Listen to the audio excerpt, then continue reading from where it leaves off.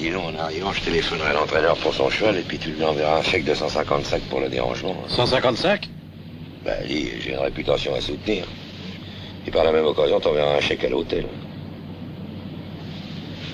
T'as du pognon sur toi? Oui, pourquoi? Tu m'arrêteras chez un fleuriste. Les pas d'arbres, c'est une folie. J'avoue que tu m'as gâté. Elles sont jolies. Te plaise? Bien sûr. Bien, c'est jamais l'autre qui pensera à ça. C'est là pour longtemps, j'espère.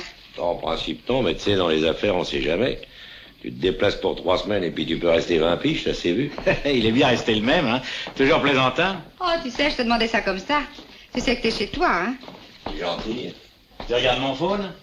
Ah, évidemment, j'en suis pas encore aux toiles de maître, mais enfin, c'est un début. Oh, c'est un début qui promet. Mais, tu vois, si j'étais chez moi, comme tu le disais si gentiment, ben, je mettrais ça ailleurs. Qu'est-ce que je disais? Il serait mieux près de la fenêtre. Tu le verrais où, toi? À la cave. Chacun ses goûts. Enfin, ton palais tropical, c'est une chose, mais l'harmonie française, c'en est une autre. Si tu veux mon avis, t'as plutôt besoin de te réacclimater. Bah, peut-être. Oui. En attendant, viens voir tes appartements. Tu viens, maman? Oui. Je vais donner de l'eau aux roses et j'arrive. Georgette!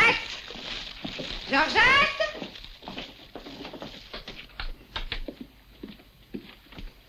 Ah tiens, celle-là, on l'appelait la Chambre du Roi Soleil.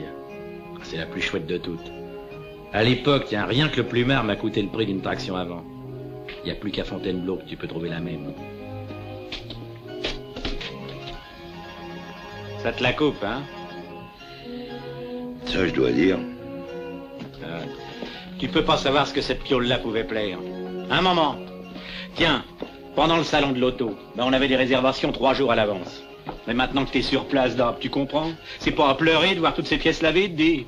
Mais te laisse pas sombrer, mec. J'y ai dit que ça réouvrirait, il veut pas me croire. Il se complaît dans son deuil. Il a raison, t'es une épée d'arbre. T'es comme on dit une figure, mais pas dans cette branche-là. Quand ils rouvriront, il sera trop tard. Tu trouveras plus un homme ni une femme capable de tenir convenablement une tôle. C'est toute une école, ça.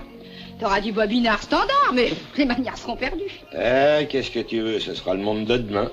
Le colcos fleuri. Tiens, dis donc, en attendant les temps futurs, si tu disais à ta boniche de me faire couler un bain, toi.